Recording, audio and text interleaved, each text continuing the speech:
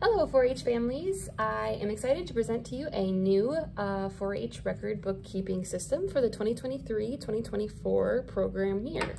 The record book will look very similar to what it has in the past and still have an organizational information section, a personal area, and a project area, but the documents inside of it will be a little bit different. This first page, table of contents, will help you set up your record book in this format, so you can follow right along on this page with what I'm going to be talking about in this video. So your very first section is that organizational information section, and if you have previously had a record book, you can go ahead and just replace those old documents with these new documents. So this includes this table of contents page, the participation requirements for Iowa 4-H, a record-keeping overview document that will help you have a great record book. It includes philosophy for record keeping, as well as guidelines, different steps and things to consider, and options for different types of record keeping. And then there's also a goal-setting worksheet.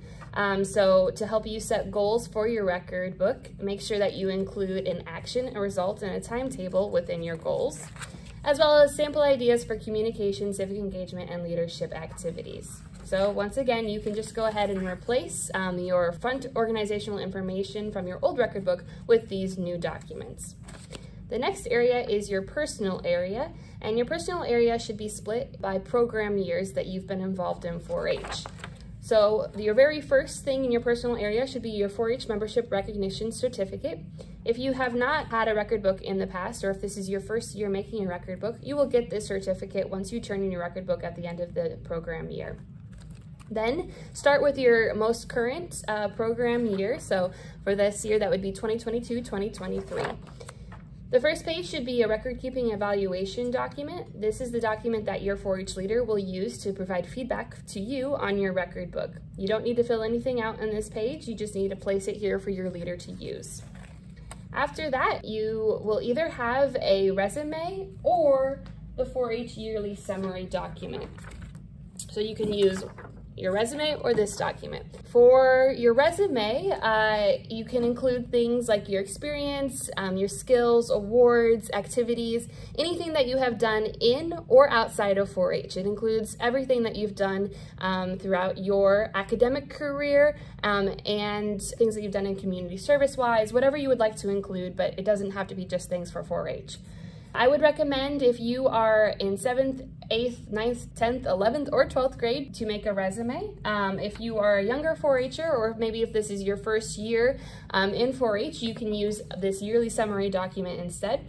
It is very similar to a resume, but is just a little simpler version and has more of a template to it. There are templates for resumes on the Muscatine County Extension webpage that you can use also.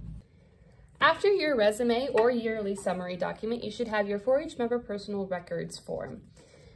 This is a brand new document that will now make up the majority of your record book for the upcoming year. So at the start, you should just fill in your personal information for the year. So starting with your new program year, 2023-2024, as well as your current grade and the number of years that you've been in 4-H, and then any project areas that you're going to be involved in this upcoming year. Very first thing you should do is to sit down and set some goals for this new program year. So hopefully you can set some goals in a communication goal, a service learning and civic engagement goal, a leadership goal, and a project area goal. These goals should include an action, a result, and a timeline, so make sure that you put those things within your goal. And then once your goal is completed, you can record that date on the side here. So in this example, Jane Doe has a communication goal of, I want to give a presentation about how to make French toast by the May Club meeting, a service learning or civic engagement goal of, I want to volunteer to participate in Bacon Buddies at the Muscatine County Fair, a leadership goal, I would like to learn how to take proper meeting minutes as the club secretary by the December meeting, and a project area goal, she actually has two, I would like to volunteer to help promote the blood drive in March, and I want to learn how to edit photographs with an app on my phone before July. So those are her goals for this next program year.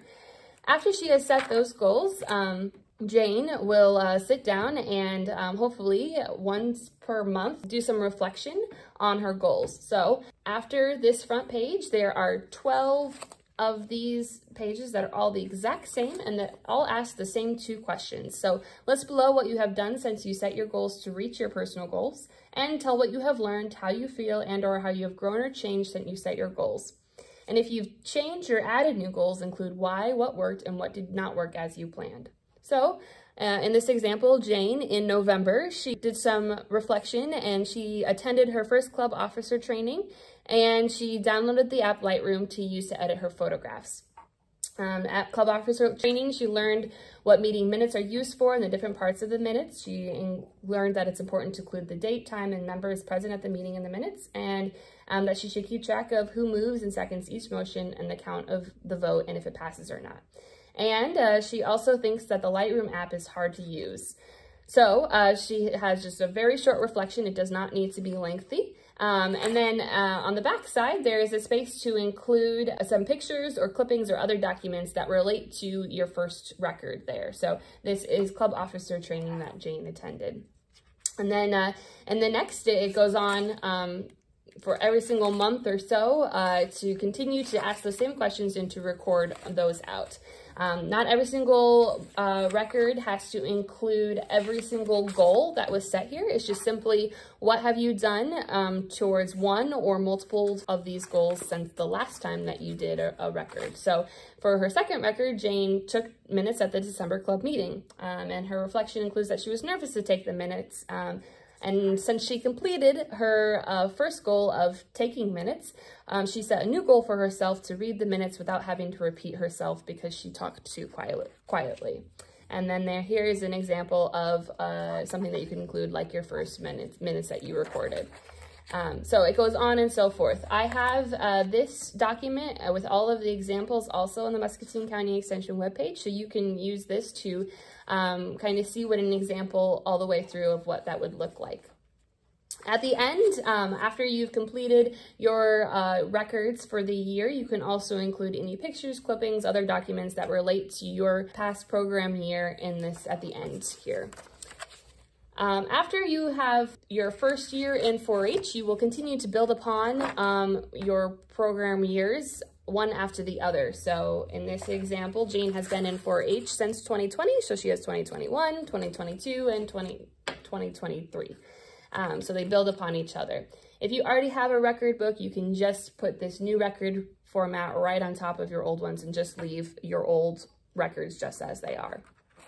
After your personal area is your project area. So your project area should be broken up into your different project areas. So Jane is in swine. She is also in photography, dog, and health. And so she has a section for each of those different project areas. At the beginning of each project area, you should have your certificate of achievement to keep track of your seals. And so you will receive this certificate once you turn in your record book after your first year. So if this is your first year of record keeping, you won't have this certificate yet, but this is where you'll put it once you receive it.